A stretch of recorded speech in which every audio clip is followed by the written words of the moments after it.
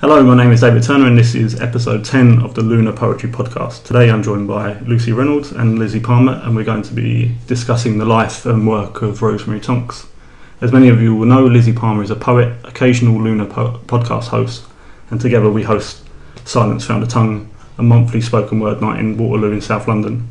Lucy Reynolds runs a master's degree in artist moving image at Central St Martin's and is a relation to Rosemary. Hello, both of you. Hello. Hello. Hello, Lucy. And before we get going, I don't normally do lengthy introductions, but I think maybe it's important in this case as the subject of the podcast isn't with us today. So I just wanted to say that there is very little about Rosemary to read on the internet, which is in a way a reason in itself for making this podcast. So I bring this up because I thought that those of you listening may be interested in the research material I used for this episode. And today I'll be referring a lot to three recordings in particular. The first is The Poet Speaks from 1963, a conversation between Rosemary and Peter Orr. The second is The Disappearing Poet, a 2014 panel discussion chaired by Timothy Matthews and featuring Neil Astley.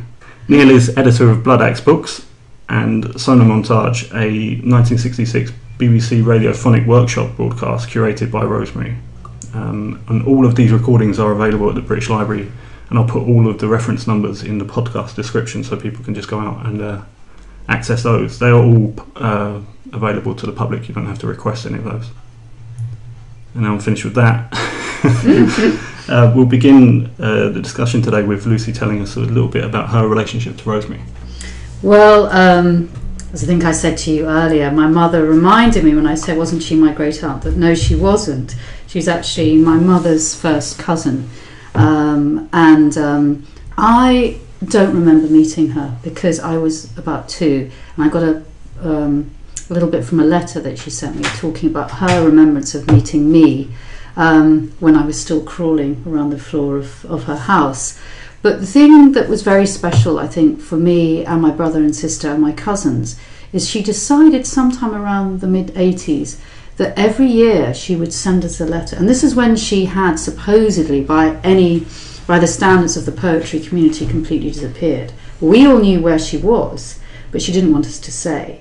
She didn't want to see us. So she was in some sense living as a recluse, but she would write these wonderful letters. And I've managed to find, I don't know, they've passed around in various suitcases and shoe boxes from art college onwards. So I've managed to find a few, which has been wonderful, and we've got them sitting here. And as you can, both Lizzy and David can see the wonderful, quite spidery writing, very distinctive writing that she has. So in a way, my relationship to her was through letters, through language, in a way. And also through her reputation among the family, which of course is quite a different feeling that you're going to get of somebody, a different impression from perhaps the one that the poetry community had. My mother talks about how she remembers going up to art college. She was at St Martin's in late 50s, early 60s, and coming up to London as a rather gauche young woman and being taken a little bit under Rosemary's wing. Rosemary would give her things like book lists of things that she should read, and she would go along to Rosemary's soirees in the house that she shared with her husband Mickey in Hampstead, which I think then was certainly not, full of rock stars like it is now. And she said that Rosemary had this just amazing spirit and just lit up the room. She's incredibly witty and charming and very beautiful. So, she was a kind of the centre of attention very much. So it was interesting to hear that.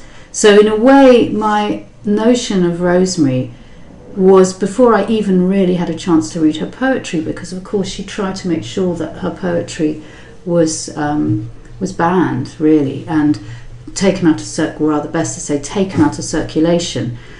So we just got the stories of this aunt who just decided to withdraw from the world completely, and how she was this incredibly vibrant personality who just took herself out of the world, and she was seen as a kind of crazy figure, really. So it's been wonderful to, in a sense, I think she was seen as a crazy figure, but one I think that the family very much admired. I don't think she was an easy woman by any the sense that I get back, but there was definitely a sense that she had incredible talent, and that sense existed within the family that people realised. They did. Yeah. I mean, they saw her as quite difficult, but then it's also, my family, and this is interesting because it comes through, I think, in her poetry, and in her prose as well, in her stories, that I come from a family which wanted to be very correct and a very English way, and she wasn't.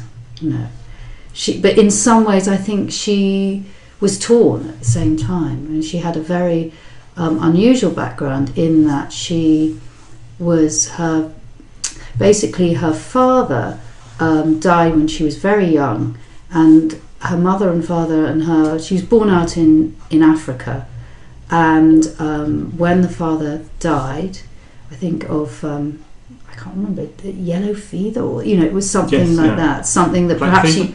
you wouldn't die of now. They came back over, and the family was sort of accepting, but perhaps could have been a bit more welcoming than they were. But her it was a strange situation where her sister was married to, it's so complicated, you wouldn't need my mother here for this, but basically two sisters married two brothers. So her father, who died, she then came back to live with her sister, who was married in a sense to the brother of her mother came back and was sorry, I think it's probably good if we keep this bit in here, because it just explains my confusion around it. But put it this way, she was born in Africa, and they came back for a while, and then Gwendolyn, which is Rosemary's mother, then met someone else and went back out to Africa with Rosemary. So Rosemary's stepfather and her mother went out, and they spent some time there, and then he died again, so they came back. Wow. So it's pretty not a great beginning, but she was also sent off to boarding school as well, away from when her mother was out in South Africa too. So she had a pretty, if you like, peripatetic beginning. And it's interesting that her husband Mickey also came from a South African background as well. So, but she obviously saw that as something which is interesting to her. And I think perhaps if we look at her poetry, there's a sense of looking to other horizons beyond a purely British one, but also feeling stifled by the British context, but not able somehow to escape it either. And it's interesting that you say that she seemed quite difficult and was maybe regarded as a little bit crazy as well by her own family, because she does. I mean, I really urge people to listen to the interview with Peter Orr, because she's one of the most eccentric voices I've heard in a long time. But at the same time, she just. You mean in her accent, or in what she's saying? Not just her accent, but just the way she says things, because it's not like it doesn't make any sense. She speaks very clearly and passionately about her work and the work of others. It's just she's wonderfully eccentric. I would love to have spoken to her, but So I think the family didn't quite know what to make of her, and they were sort of in admiration, but didn't quite know how to take it further, saying that the reason that she moved to Bournemouth in the end was because my great-grandmother, who was the sister of her mother, was very kind to her, and she moved there to be near my aunt, my great-grandmother, who we called Gar as children, who lived in a home in Bournemouth. So that's why she was in Bournemouth, where everyone thought she was on the hippie trail, somewhere who got lost, or somewhere really more glamorous. No, she was in Bournemouth. Maybe we could hear one of the letters, if that's okay. Yeah, I thought what I'd do is read this, the one that I read perhaps before that you heard. Yes. Yeah. And this was from, I won't read the whole thing necessarily, but this is from, I suppose we've got plenty of tape. We could. It's up to you. Oh no, read the whole thing. Okay, cool. Please.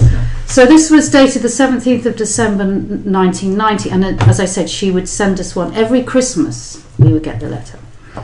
and is, I think, worth remembering that she'd never met me, but this incredible sense of warmth and generosity that comes through. Anyway, dear Lucy, I got your letter at the end of June and was so very pleased. Thanks, and that's underlined with an exclamation mark.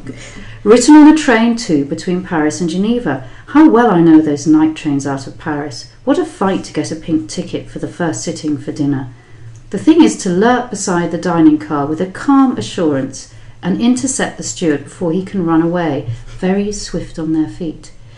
You must be very well organised to be able to get down to letters, though I must say it's a good time to polish off the extras, the luxuries really, which are not in the mainstream of one's life, mainstream being, and this is in brackets, career, clothes, money.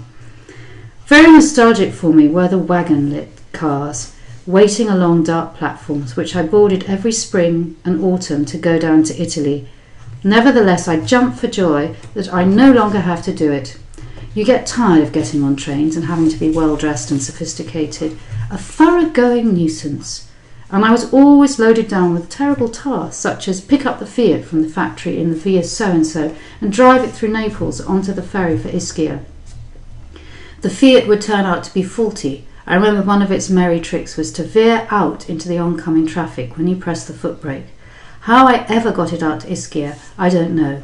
Somehow I did. To Madagascar, Lucy? How glorious! You give me a most valuable snapshot of it. I had no idea you were such an experienced traveller. Of course, I was in West Africa at 18, drawing the local tribespeople, but living safely with my stepfather and mother there. Quite a different matter. You have to arrive from the outside, self-supporting, and get under the skin of the place by your efforts. It takes grit. And she's puts here in the corner, she says, Lagos, where my father is buried.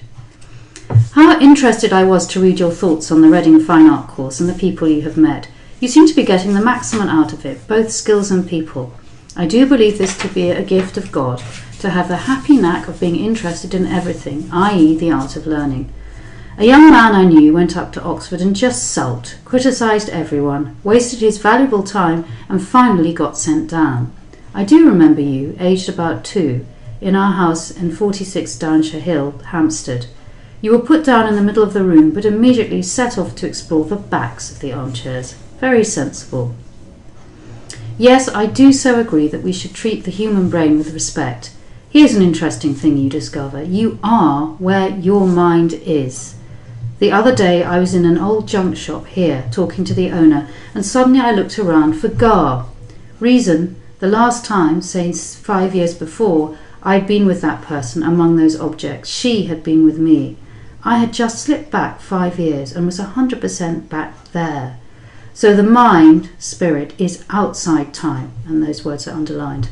Proust discovered the same thing, but he never followed up the huge, underlined, implications. Only the body is within time and subject to eventual destruction. But the mind is a spiritual thing, a spiritual body. Since people can't see a spirit, they don't take the matter seriously. But you can see a spirit expressing itself in someone's body. There it is, activating the whole body. And you know at once what kind of spirit it is, nice or nasty. Of course, we also have non-human spirits, minds, she has in brackets, going about invisibly on the world. The evidence being those awful temples containing horrible effigies all over the East. And she's got a little star here and she's put in brackets, it's beginning here with crop circles and UFOs. In no time we shall get temples of some sort and heathen worships, horrors, underlined. And then she says, I continue to think and often worry, underlined, about you. Many thoughts and much love, Rosemary. Thank you very much. Now, I thought it was important to include the letters today because what little there is to listen to on the internet or research or read about Rosemary obviously focuses solely on her poetry because that's what's available to read, and there aren't many people that have a personal relationship to her. But I think you miss a lot by only comparing Rosemary's poetry to, as often done, to Rimbaud or Baudelaire, because you miss her as a person, and it's very intimate, the poetry, and I think she's often seen or spoken of as being quite a difficult and brash person. But I don't feel like her poetry is that. I think it's very accessible. the language may seem a little complicated now, but it's, if you take time with it, it's quite open. And I mean, I guess a lot of my work is around feminism, and of course I think, can you imagine a woman at that time, very beautiful woman, outspoken, bright, clever, of course everyone was going to call her brash. Yes. She's completely overstepping the mark. I mean, she never saw herself as a feminist, but then of course women at that time played off against each other in a way. Another woman might have found her quite threatening in a sense, because she was such a strong and forceful personality. But I think that's very much, she was caught in that time and that age. Perhaps if she'd been a young poet like you, Lizzy, now, she wouldn't be having to have gone through the things that come through in the poetry, don't they? Yeah. That sense of being held back. And, you know, she talks about London particularly with both this love, which it does have a Baudelairean aspect to it, if you think of Paris Spleen, but at the same time a kind of horror for it, how stifling and small-minded it is. Yeah. Imagine that against those skies around in Africa, you know, the difference that must have been for her. And Lizzy, since you've been to the British Library as well to listen to the recordings, have your idea of Rosemary changed from just having read her poetry?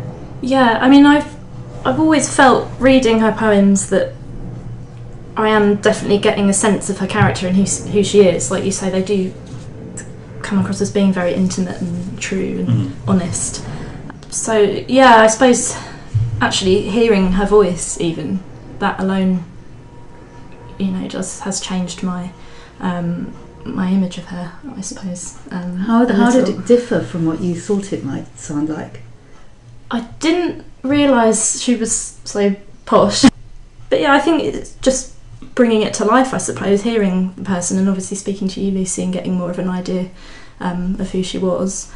Yeah, I mean, I suppose she doesn't seem wildly different from what I'd imagined from hearing your letters and what you've said about her.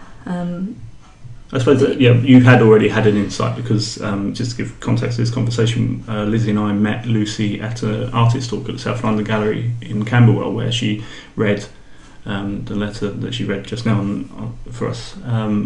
So we have already had a chance to talk to Lucy and find out a few personal details. But, yeah, it was a really nice coincidence, wasn't it, that I'd been invited by this wonderful young artist, Doreen Van Mel, whose own writing is wonderful, to be in conversation with her. And we said what we would do is bring pieces of writing and share them with each other rather than it being in conversation, which I seem to have to do a lot of.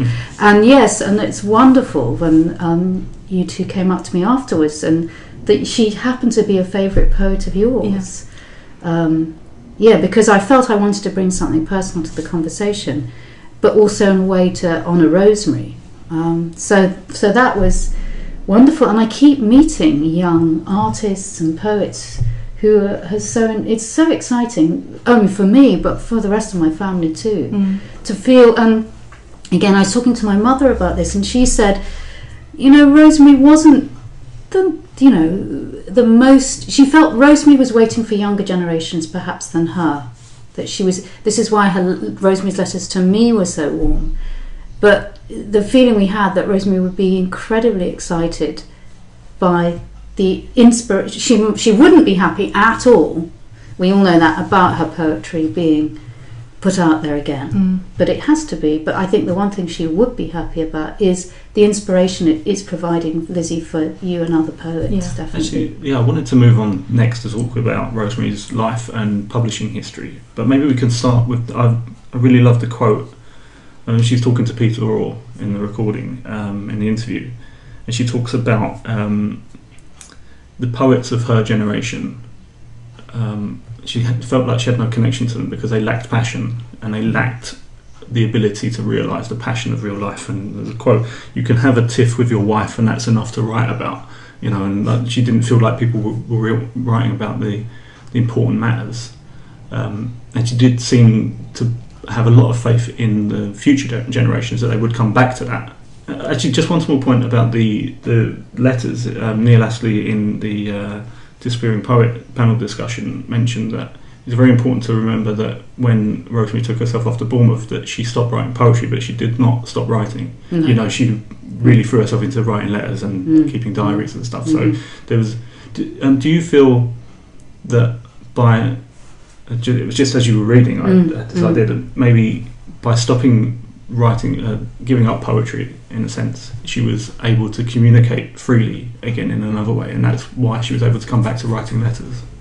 I wonder. I don't know. I think maybe this is an overly romantic thing to say, but then she was into Baudelaire and Rimbaud, so I think I'm allowed to say that. But I'm sort of looking to you, Lizzy, here. That I don't think if you're a writer, you can stop yourself. Maybe you close down one particular channel, but you open up another. I mean, one thing we haven't. Well, we'll talk about why she disappeared later. But I do have. If you'll just bear with me, I have something here which is talking about her. She's talking about her writing when she's saying. She's mostly saying she's not doing the same kind of writing, but she's doing academic writing instead. So maybe that kind of answers your question. So you can probably hear in the podcast here. This is sound effects maybe it's this one. Oh yeah, no, I don't write. This is from 87. So this is the earliest letter I've got of hers, the ones that I've kept. No, I don't write any poetry now. And she says, I was building up my academic reputation when my IOP came along, and we can talk about this, I guess. This meant articles for the Times or the Observer. I remember I actually did a translation of a poem by Botticelli for them. Amazing waste of time.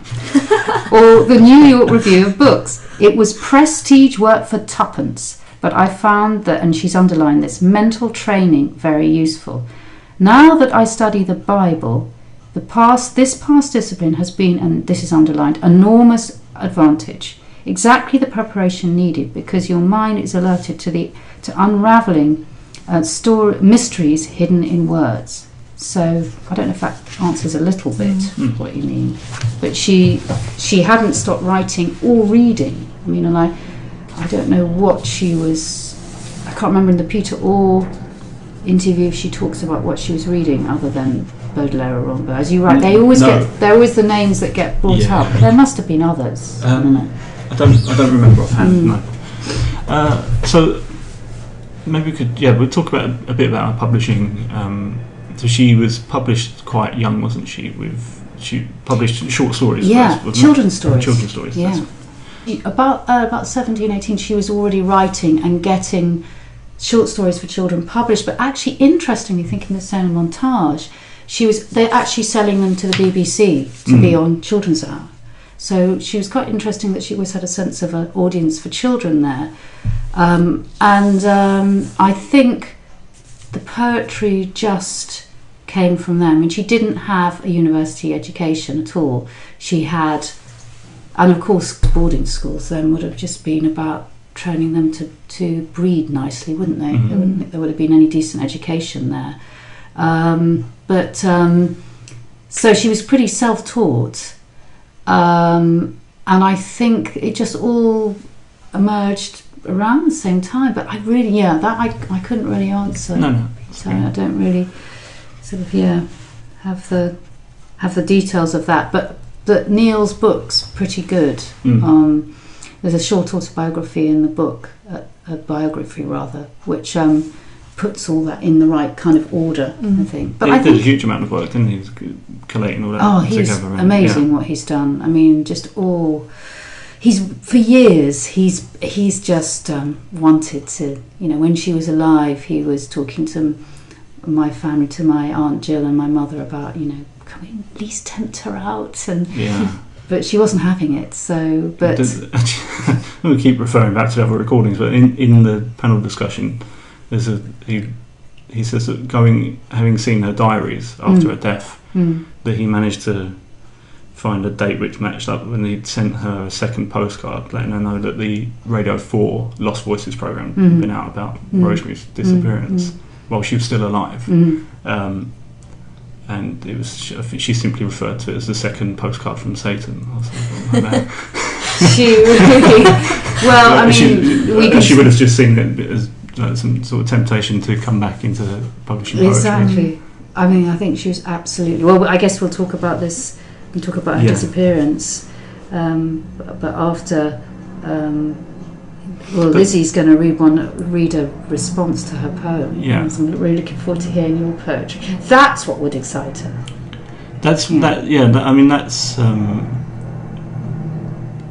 what. Yeah, actually, a question to Lizzy. What is it about her work that drew you to want to write a response? I think just because it's so passionate, and as we've heard her say in recordings and interviews, she, about why isn't everybody writing about the grand passions anymore and things like that. And I think I agree in a lot of ways with what she says. And I mean, I have a quotation actually, which is in the front of her first collection of poems, where she says, "I want to show human passions at work and to give eternal forces their contemporary dimension in this landscape."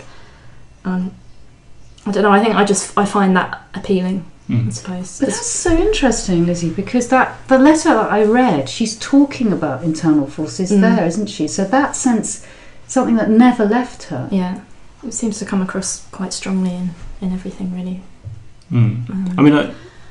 I admitted to Lucy when we first met, I was unaware of Rosemary's work. It was more her life story that I'd heard a bit about, sort of reflected a lot of things, mirrored a lot of things in my life. But having read a lot of Rosemary's stuff now, I'm not at all surprised that Lizzy is such that Rosemary's way of thinking about poetry appeals. Yeah.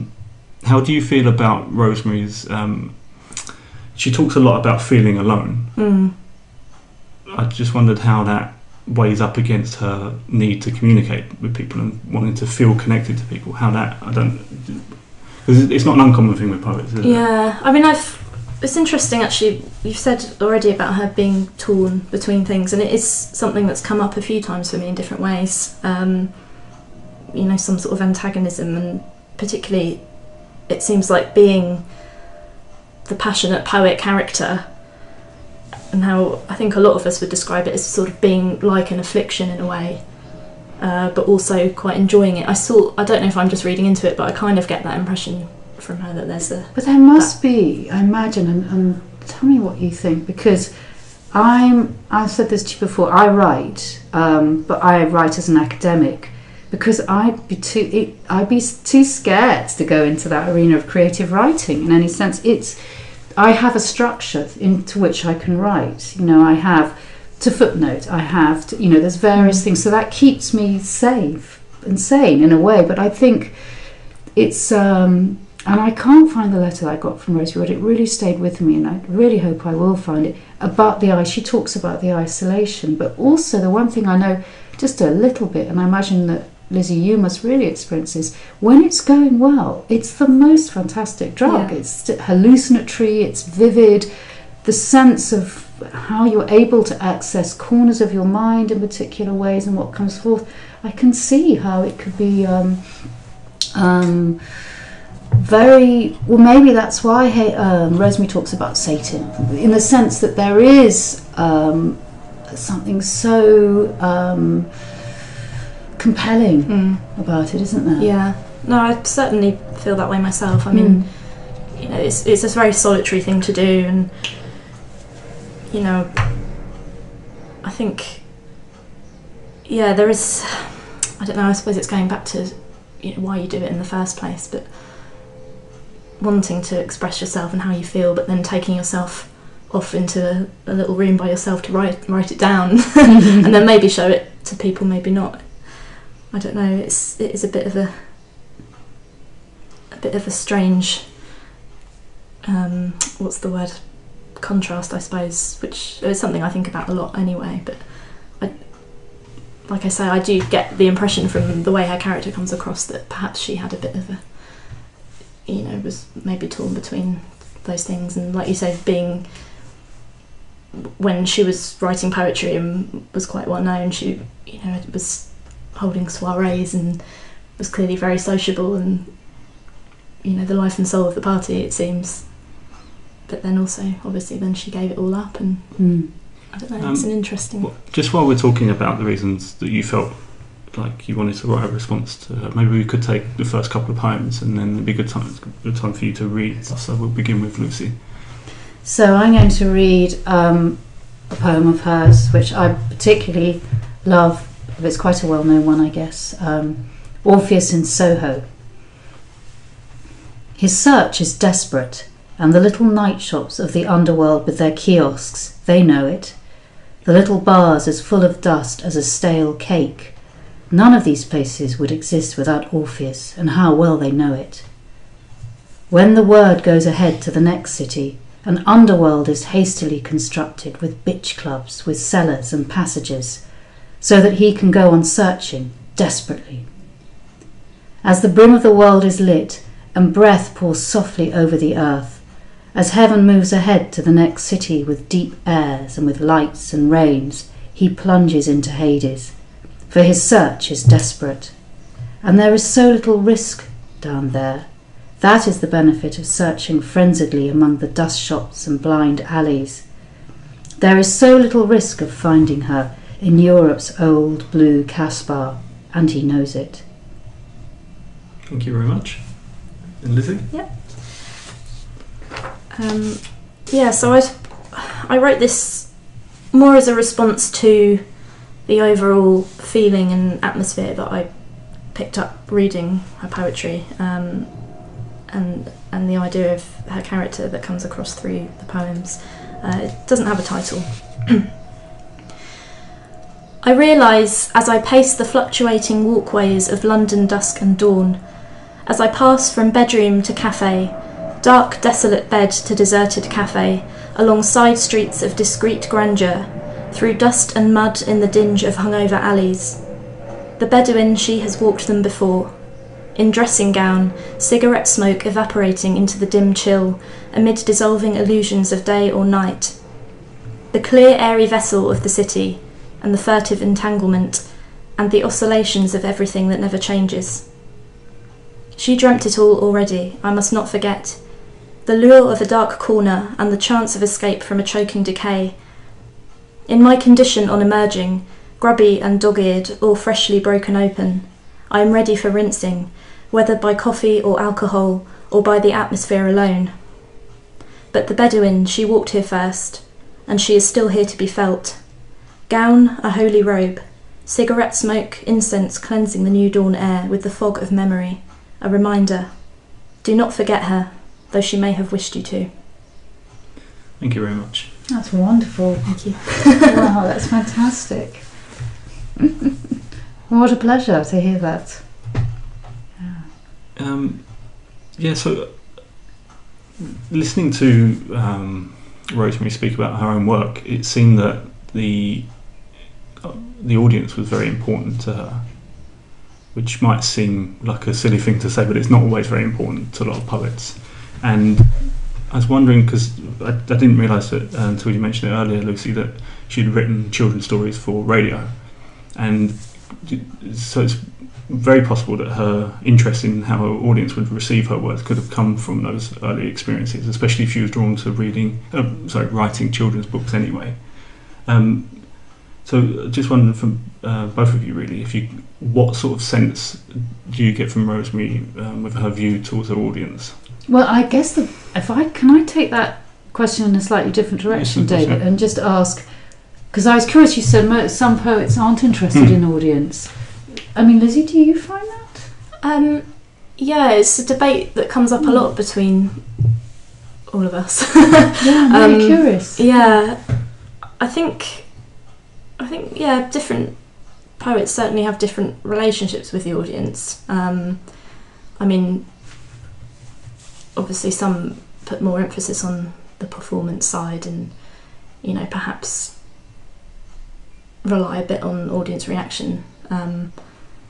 I mean, it's without getting into the page stage. Well, we can get always into that. Comes up. Well, we could get into that in a What's moment, that, because page stage? So writing for the stage. page or Gosh, for that's performing. interesting to me. Yeah.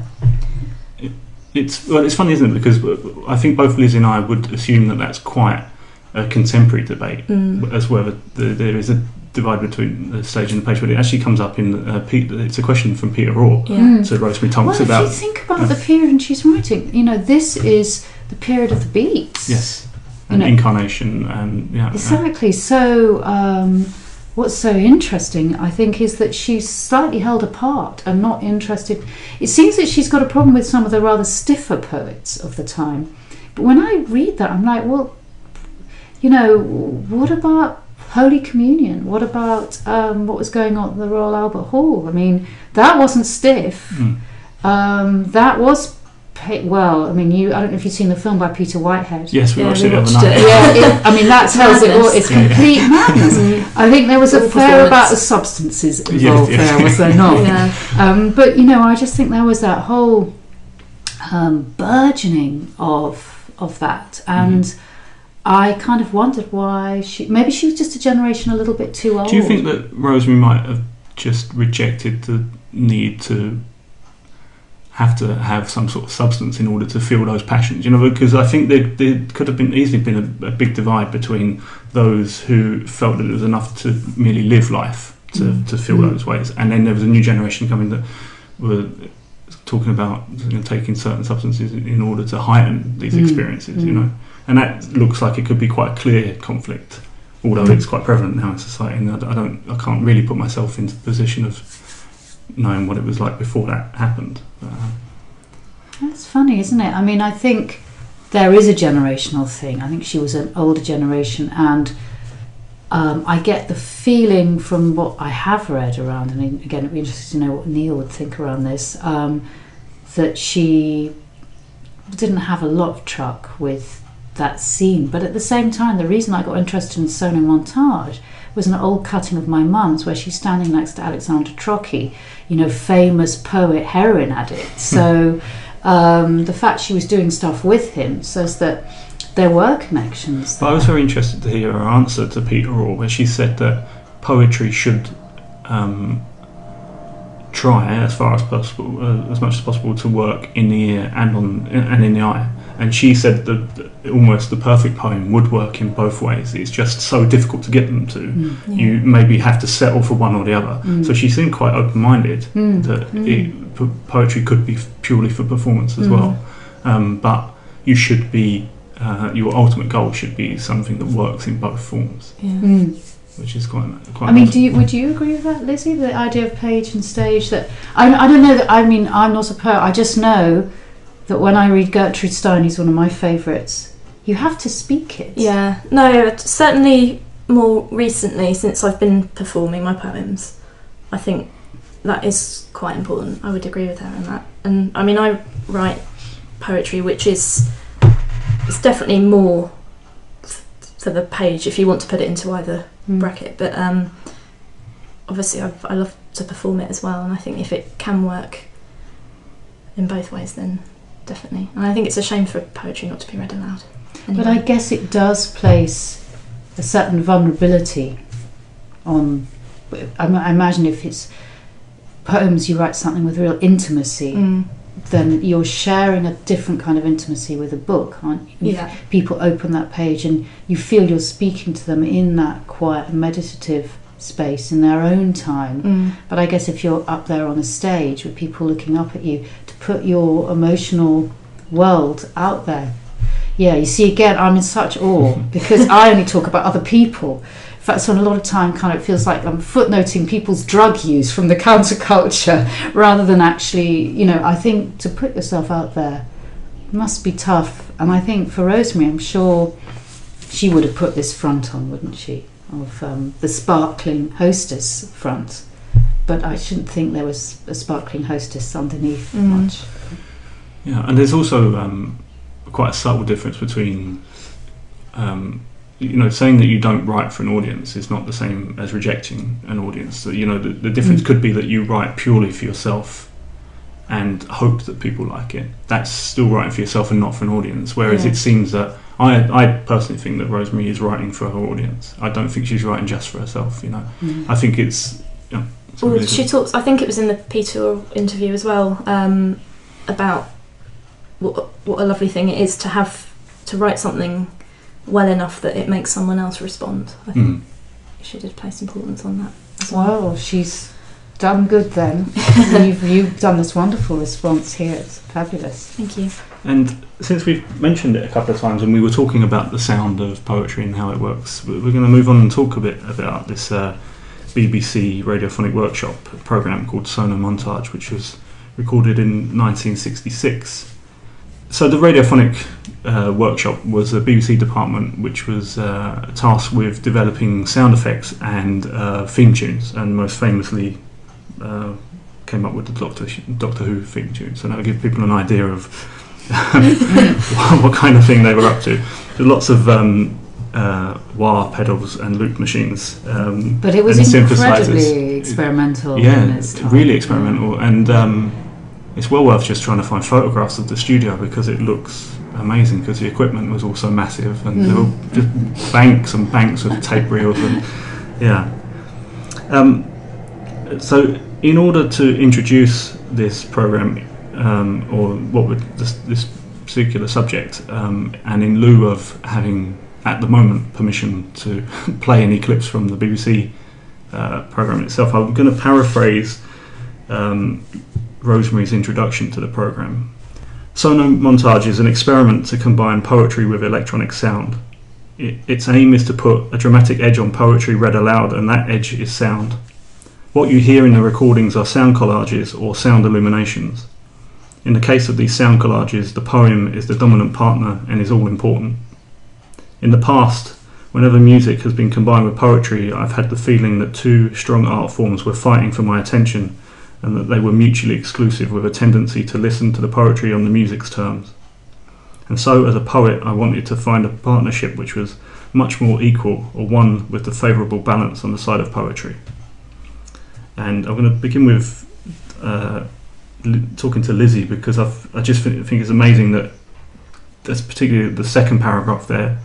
A lot of poets that I know in London now are having that discussion still about the idea of collaboration between musicians and poets, and how do you feel that? I mean, it's something I've recently become interested in, and perhaps, you know, doing something of my own along those lines. But yeah, I recently performed at a night where I had musical accompaniment, and I'd never done that before. It was a bit weird to read with that, but I think she was very ahead of her time in doing that kind of an experiment, and obviously putting the importance on the poetry over the music, which is,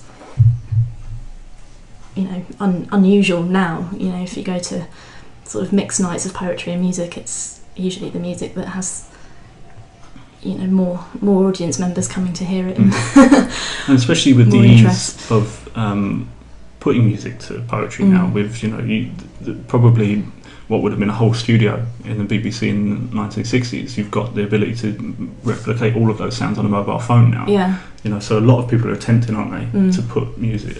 It's not always working, is it? No. And you know, regardless of whether the Sono-Montage project worked or not, it was a very interesting project to get going, and publicly funded in that way. I should say, just on Sono-Montage, that it wasn't something, she took it to the BBC. Yes. But before that, it had already been performed, which I think was when Alexandra Trocchi was involved, which was the year before at the Hampstead Poetry Festival. So it was definitely a one-off live thing first. Okay. Yeah, because if you try to find it on the internet, actually, there are a lot of different sources, because it's not originally a BBC production, so it's not always linked back to the reference number with the BBC, so it can be quite tricky to find sometimes. Yeah, I don't think there's much out there, is there? Is there much on it?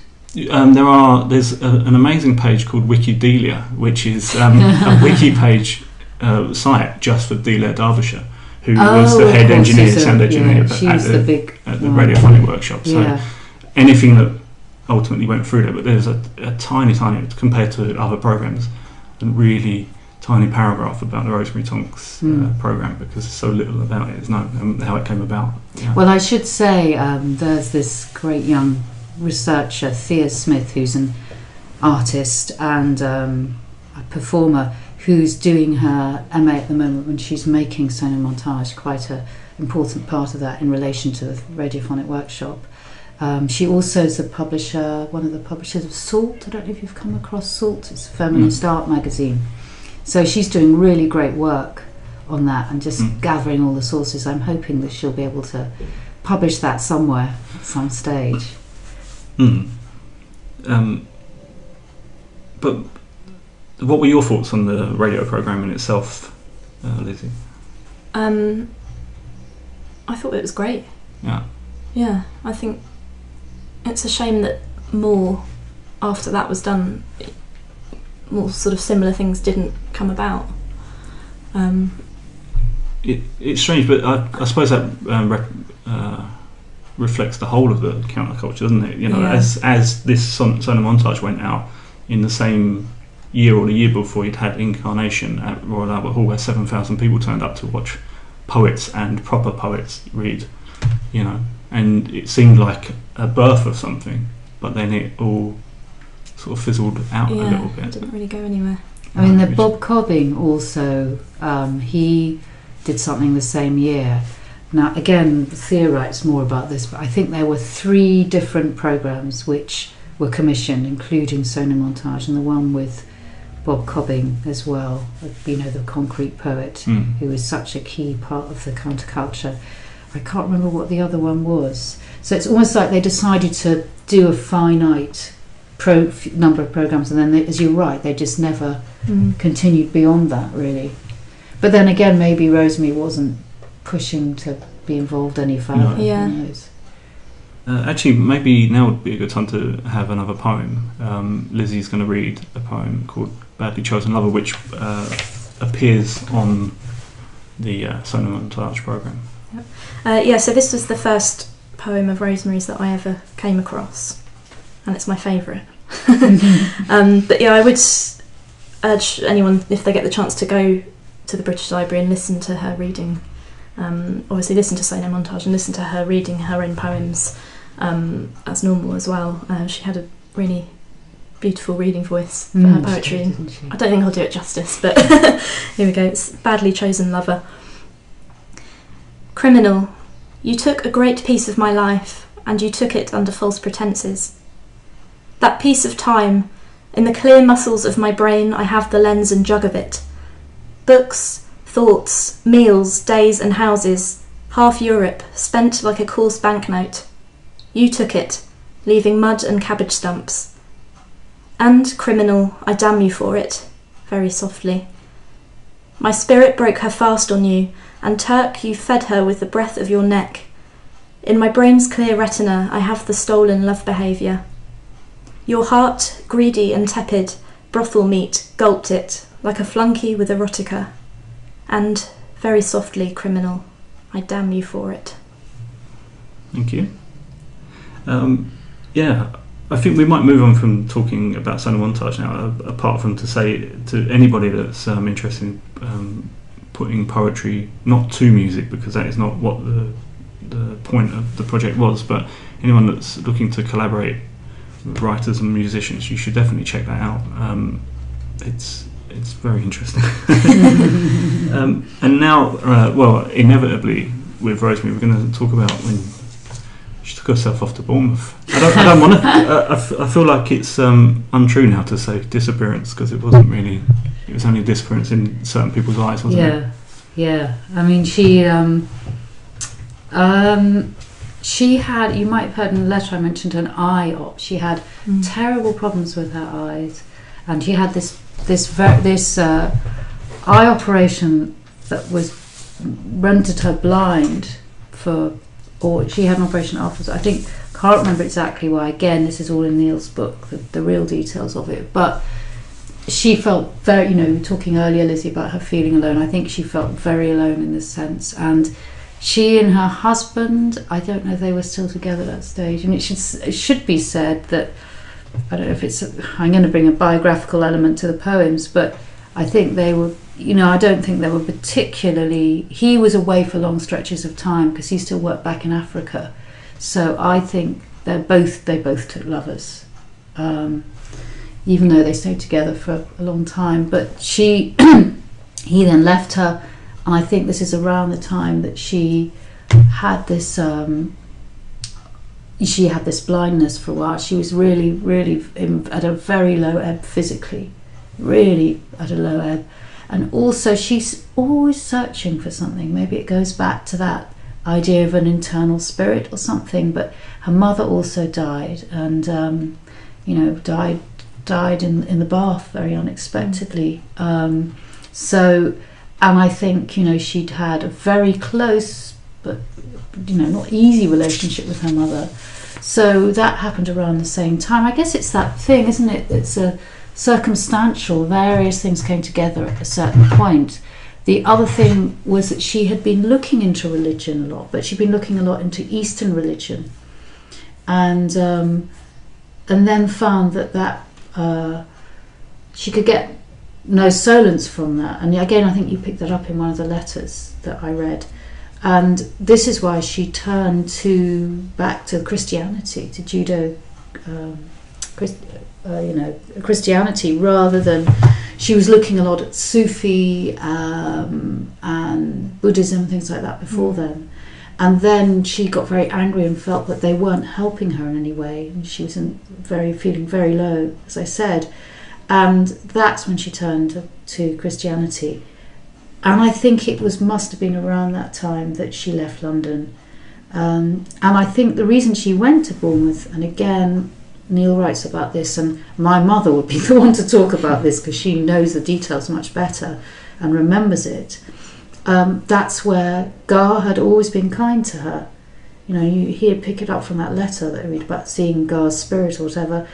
So she went down to see her and ended up just staying. It became a bit of a safe haven in a storm, and she was physically very, very low, as well as feeling battered by life in many directions.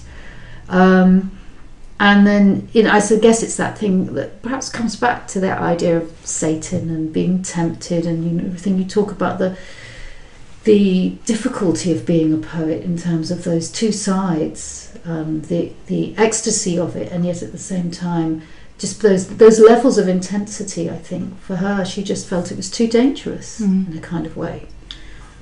She, from what I've read and heard about her, it definitely seems as though she had quite an extreme personality, and in that I mean things seem in her life to be black or white, and there didn't seem to be much middle ground for her.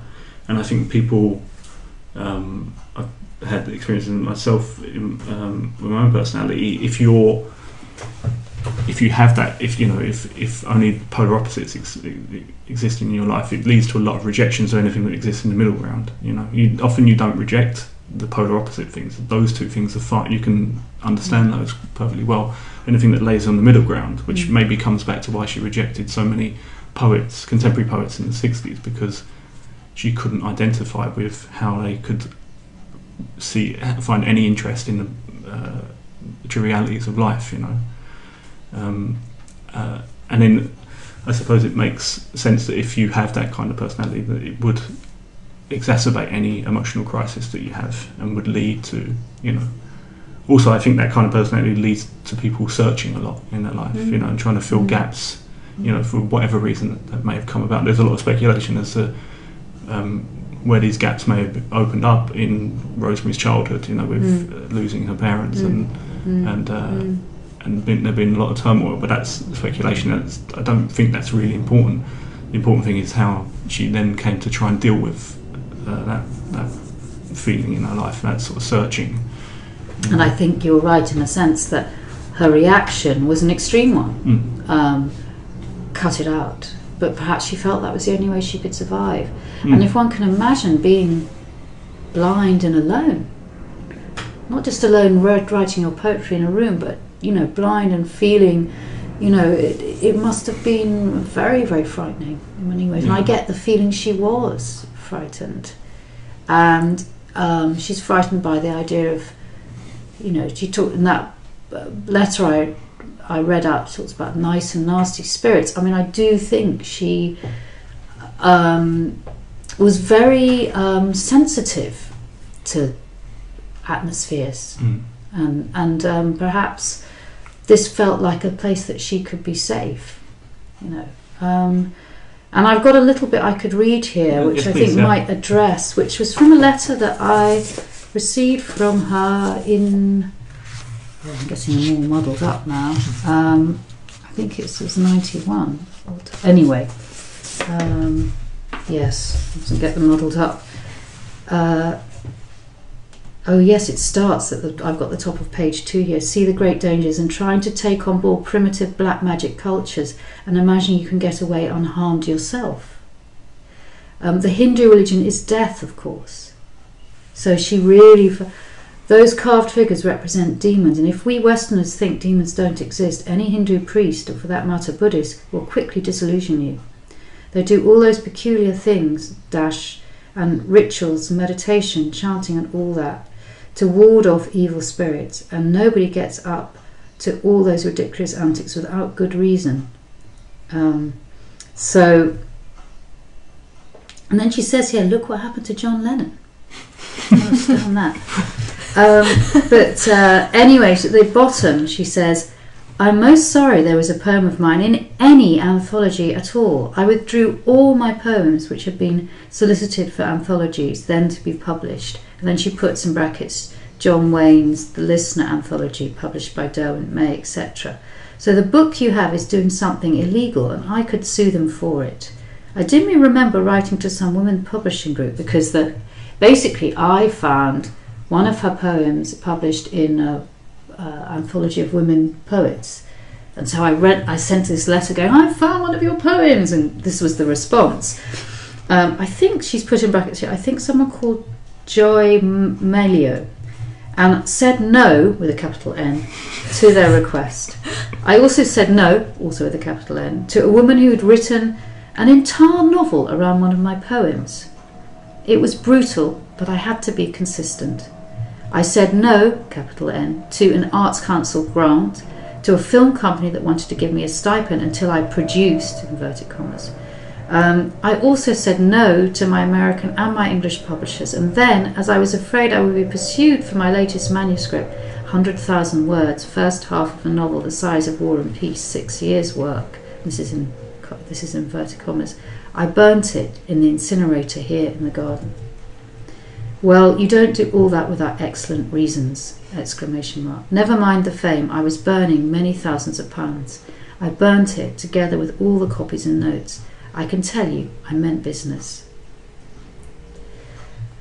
That's it. That's what she says about that. And then she says, it was so nice of you to ask about my year. I've learned some absolutely thrilling things. Well, she's put in the brackets here, Bet's that bit about saying no. She said, I didn't like what I had written and thought it was harmful.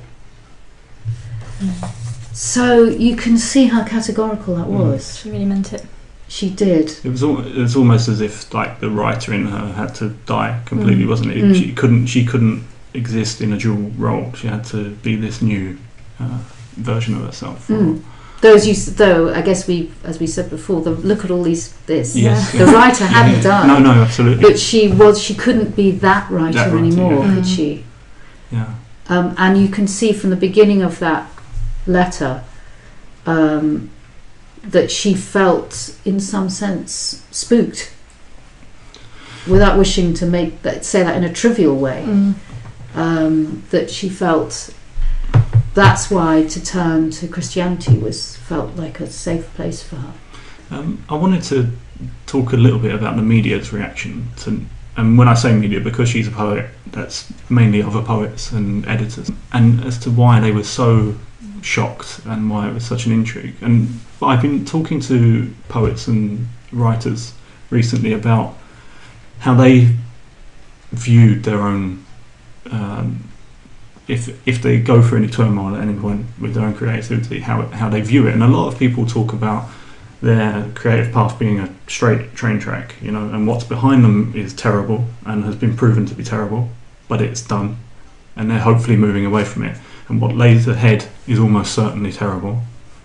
So it's not always a very pleasant experience.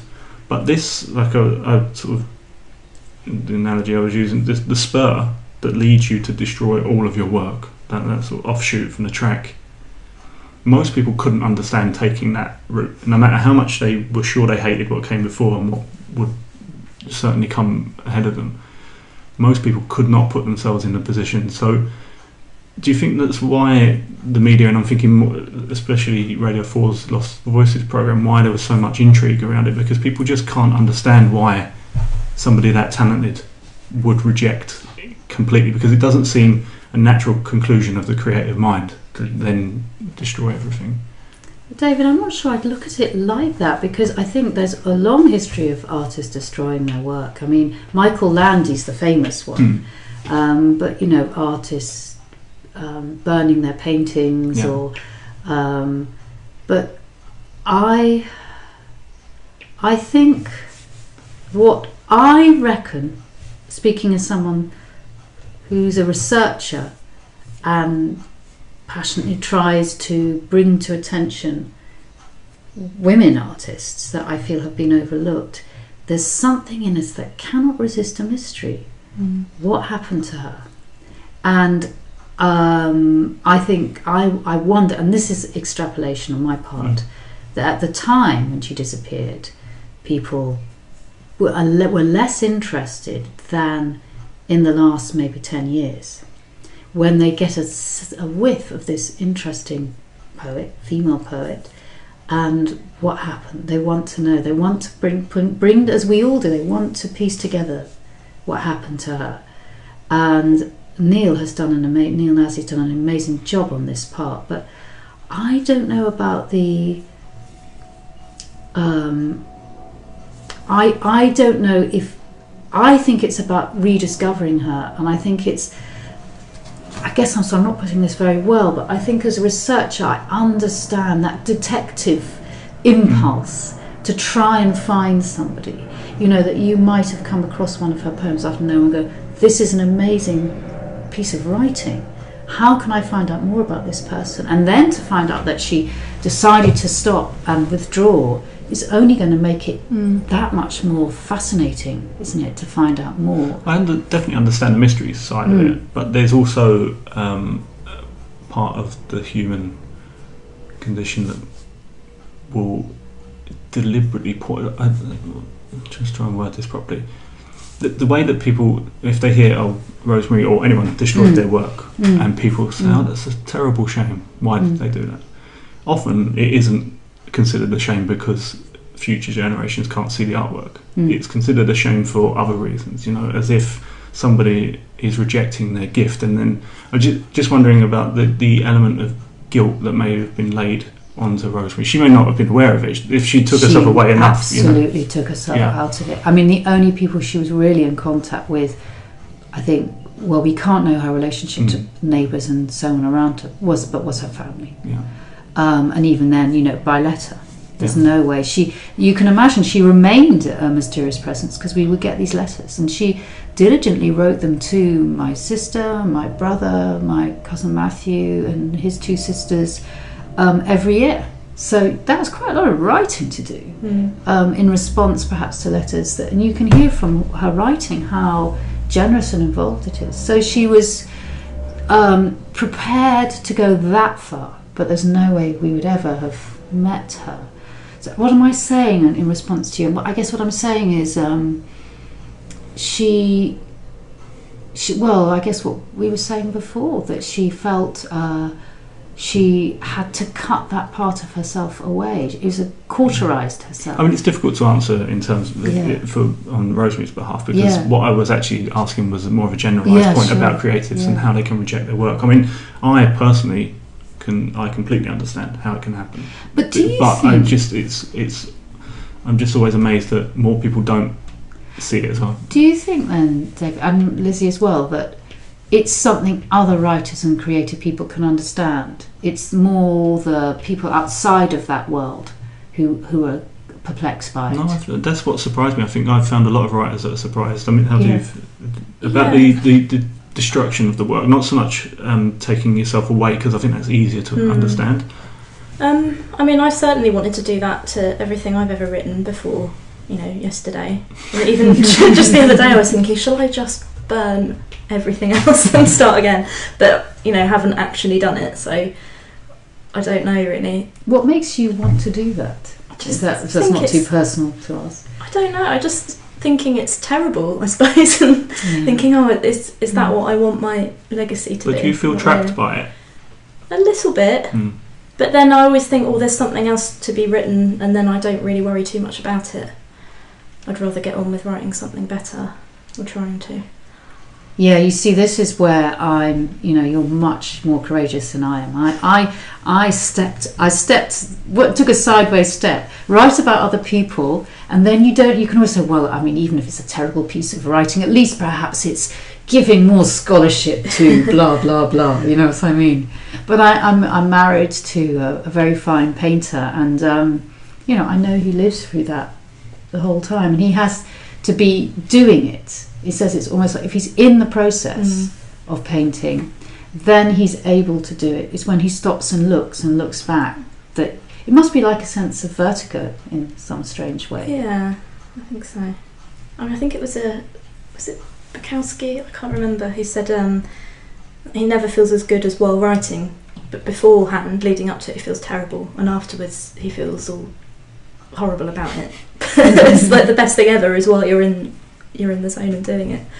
But yeah, I definitely understand feeling a bit suffocated by it and wanting to just get rid and start again. That's sort of what I got a sense from reading and talking to you, Lucy, was that, and this is obviously just from my own head, there's no basis in facts or anything, but Rosemary seemed to be trapped or stifled by the poet, Rosemary Tonks, the poet, and needed to escape from that.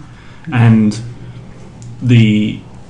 maybe the religious feelings and the feelings about family were just they're just a consequence of I found a lot of creatives are running away or towards something, and often it's the same thing. Quite often it's just a loop, and they're trying to fill some sort of, they're searching for something, and quite often the art, in process of making the art, it temporarily fills the gap, but as soon as that piece is out of the way, the gap, it reappears, and some people, I think, are just those with more extreme personalities, get to the point where they completely reject that search, and try and find solace in, and hopefully she found comfort in whatever she was doing in Bournemouth. Hopefully she did find comfort in that. Well, she found comfort, I think, what I pick up, and she mentions it a lot in all the letters on and off, reading the Bible, and I think from the bit I read, it's there too, that she was just really enjoying. But I get the feeling she's not reading the Bible as somebody who's necessarily a deeply religious believer in God, so much as she's fascinated by the construction of stories in language. And I guess the Bible is probably quite a good read, if you, even just the kind of archaic nature of the writing itself and the use of language, I think would have absolutely, I get the feeling from the letters she was absolutely fascinated by it. So I think she found fulfillments in that aspect of religion. But again, I'm extrapolating. Yeah. I just thought of I'm going to completely misremember this quote. It's from the First World War, and there was in the officers' mess a young officer from a very well-to-do family. They couldn't get him to behave or carry out his work. He was always getting drunk, so they gave him a copy of the Bible, trying to teach him a lesson. And came back and he said it was the most wonderful and entertaining thing he'd ever read. He'd never read so much bloodshed, because of the way the stories were constructed. And I think it would appeal to people in that way as well. Yeah.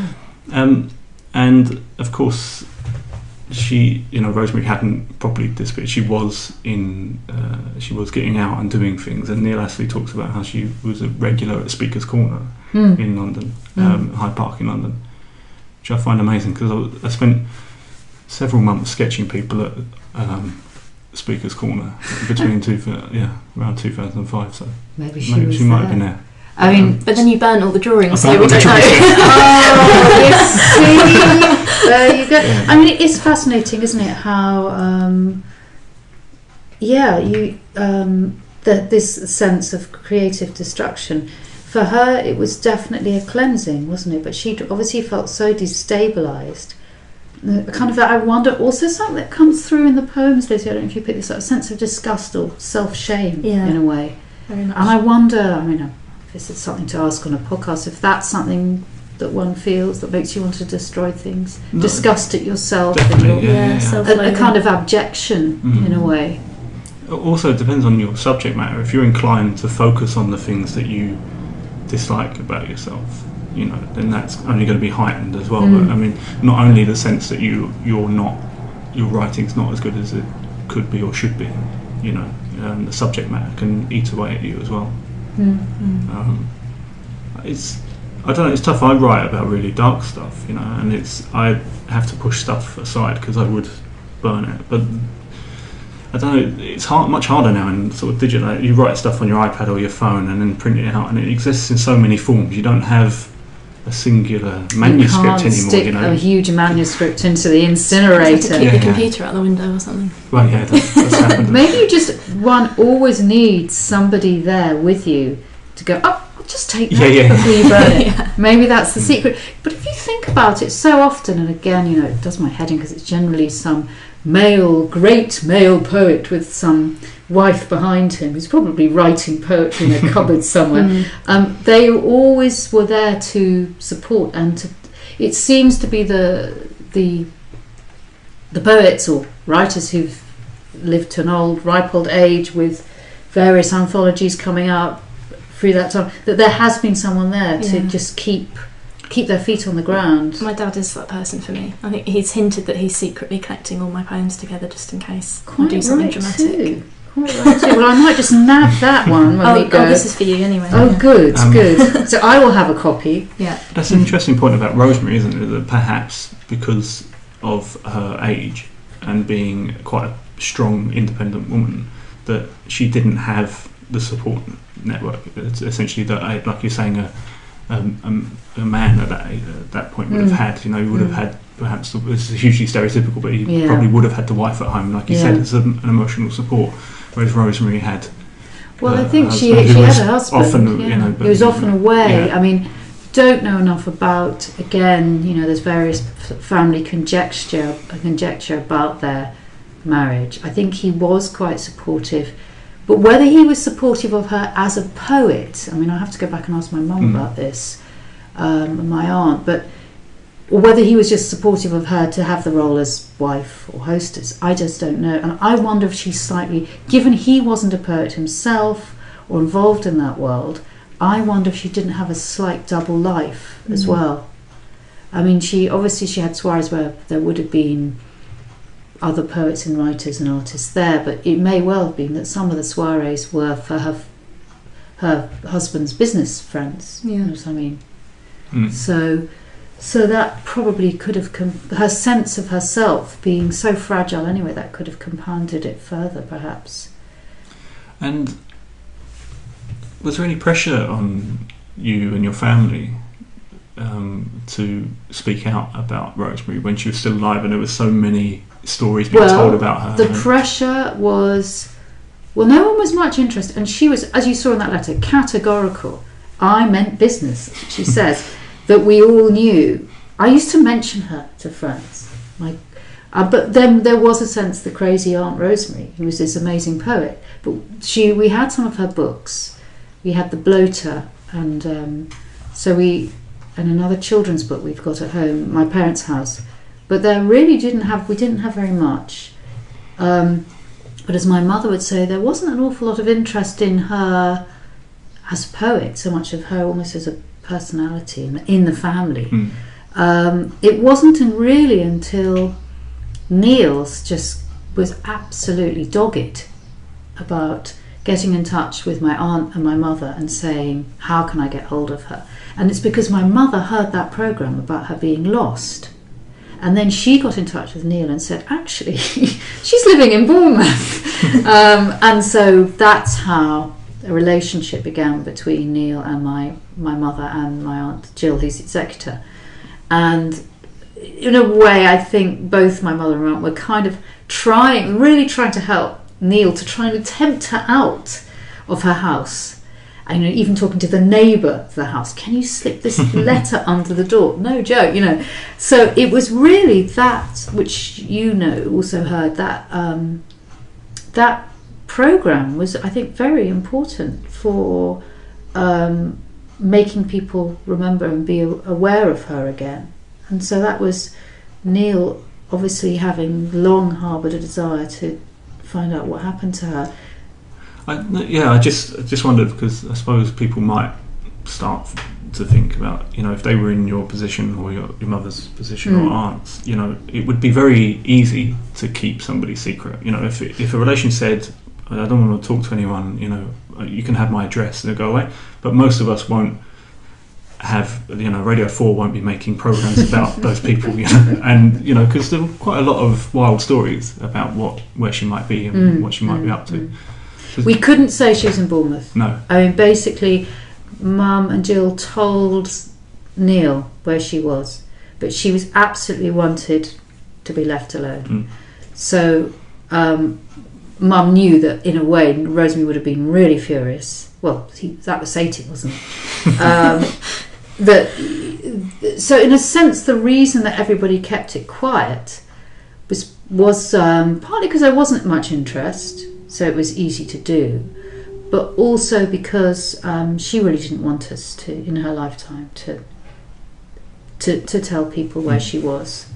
But you could see from that bit I read, and I as a young woman writer, I excitedly contact her about the anthology, and that's the curtain that comes down very nicely, but quite clearly. So you knew you couldn't take it any further. You had to respect her wishes. But of course, after she died, we were able to celebrate her again, and in a way that, as I said before, Lizzy, I know that she would be very, very pleased about. That there are other, of course, as she said in a letter to me, she might worry about you, but delighted to think that her work is inspirational for younger generations. I think that's all we've got time for, and a really nice point to stop. But before we go, we're going to have one final poem. Okay. Just one more point I wanted to make, actually, was something from the Peter Orr interview.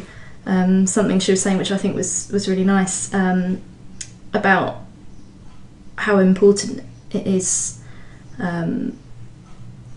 in writing for to be living an interesting life. So she said, I think poetry was life's inspiration, and she said, in order to have your own idiom, I think she said, you need to be a grown-up as well as being well-read, and then you can cure your reading with your life. And also she said that poetry, she felt, could almost be more powerful than life in the end if it works and it's done well. But that's very interesting, isn't it? That she says that it could be more powerful, but I think the thing is, she felt the power was too strong for her in the end, didn't she? Yeah. Anyway, this is Bedouin of the London Evening. 10 years in your cafes and your bedrooms, great city, filled with wind and dust. Bedouin of the London Evening. On the way to a restaurant, my youth was lost. And like a medium who falls into a trance so deep she can be scratched to death by her familiar at its leisure, I have lain rotting in a dressing gown while being savaged horribly by wasted youth. I have been young too long, and in a dressing gown my private modern life has gone to waste. Thank you very much. Yep, and as I said, the free recordings that we used for research for the podcast today are all available at the British Library, and I'll put the reference numbers in the description for the podcast. The best thing that you can do if you want to know more about Rosemary Tonks at the moment is to go and buy the Bedouin of the London Evening, which is the collected poems of Rosemary Tonks, available through BloodX Books. And there will be readings at the Ledbury Poetry Festival on the 11th of July. And will that be with Neil Astley? That's Neil Astley, and I'll also be there talking a bit about and hopefully we will be as well. Oh, cool! Great! We'll have to see. Thank you very much, Lucy. Thank you very much, Lizzy. Pleasure. Wonderful. Absolute pleasure.